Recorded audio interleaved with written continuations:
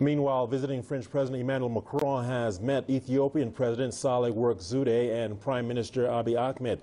They discuss issues of cooperation between the two countries in areas of military, trade, and investment.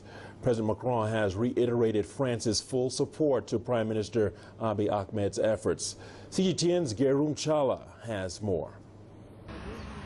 French President Emmanuel Macron first met President Abiy Ahmed in the Ethiopian historic city of Lalibela.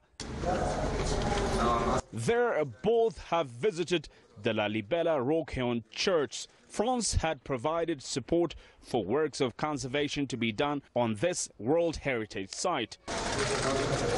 After returning to Addis and at the office of the Prime Minister, Abiy and Macron saw the signing of 4 agreements on military, trade and investment cooperation.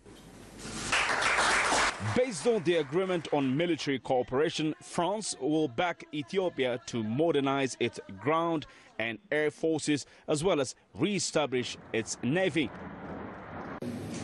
Due to the fragile security situation in our region, Ethiopia wants to build an even stronger defense force, and we especially want to work with the French government to build a strong air force and a strong navy in this country. President Macron and I have overseen the cooperation agreement between our 2 defense ministries in this regard. This can be taken as one of the boldest bilateral ties Ethiopia has with EU states.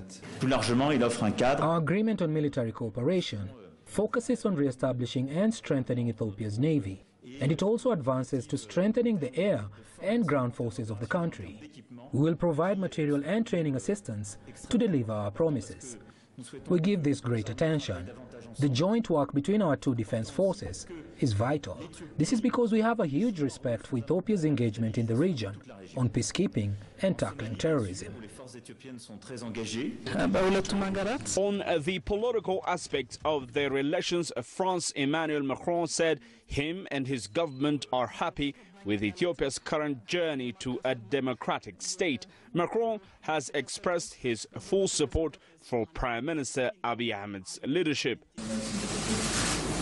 Prime Minister Abiy Ahmed, on his part, has made an appeal for President Macron. Abiy asked looted African wealth now in European banks to be repatriated to the continent through the help of France and its administration.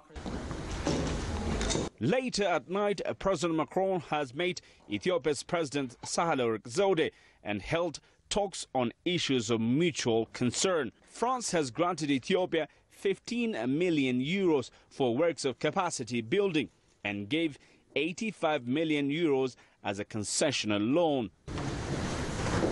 Ethiopia and France have a long-standing historic relations, and currently the 2 strategic partners are cooperating in almost all sectors.